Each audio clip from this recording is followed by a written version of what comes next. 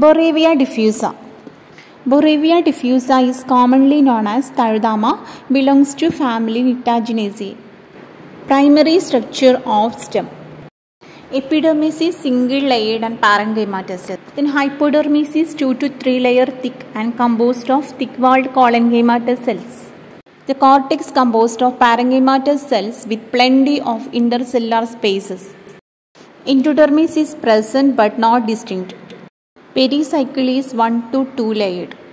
Vascular bundles are arranged in 3 rings, central, middle and outer. Then we will stem in the section centrally 2 large vascular bundles കാണാൻ അതുപോലെ middle ring 6 to 14 loosely arranged bundles present പിന്നെ outer ring 15 to 20 small bundles present Secondary growth. Secondary thickening occurs by the formation of successive rings of cambia. After primary growth, vascular bundles of middle ring increase in thickness to a limited extent by the activity of their fascicular cambium.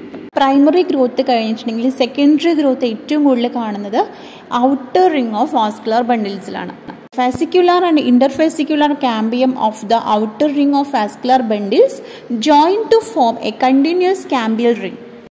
Internally, this cambial ring produces secondary xylem in the intrafascicular region and lignified conjunctive tissue in the interfascicular region. On the outer side, cambial ring produces secondary phloem above the secondary xylem and parenchyma opposite to the conjunctive tissue.